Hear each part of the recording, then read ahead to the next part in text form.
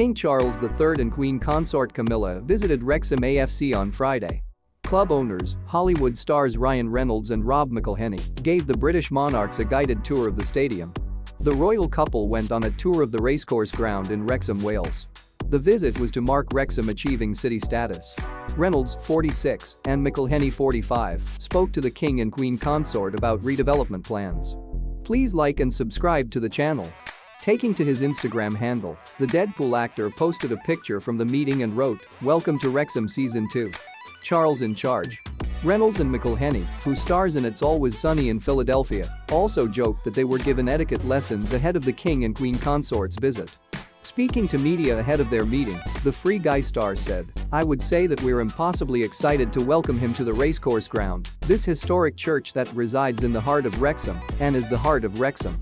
Rob and I both said early on, and this holds true and for the rest of our lives, we will do anything to uplift and elevate this community and this club, and having the King pay a visit is certainly one way to do it. That's for sure. Very excited." King Charles and Camilla met with the club executives and greeted players from the first team before posing for a picture. Thank you for watching. Subscribe to the channel.